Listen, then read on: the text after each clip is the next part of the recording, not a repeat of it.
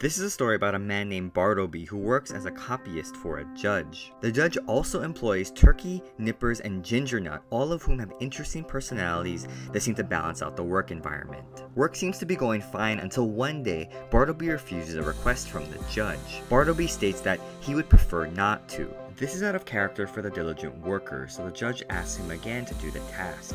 Again, Bartleby states that he would prefer not to. This behavior of refusal to work grows as Bartleby then refuses to leave the office. He begins to live there, just staying at his desk, eating snack cakes, and staring out of the window at a brick wall. The judge asks Bartleby to either work or leave, hoping to not have to throw Bartleby out. However, Bartleby continues to stay in the office, which forces the non-confrontational judge to move his business elsewhere. Bartleby eventually gets thrown in prison for not leaving the building, even after the judge is gone. The judge visits him, but Bartleby remains distant. In the end, Bartleby dies in the courtyard as the judge reveals that Bartleby had worked at the dead letters office before he had employed him.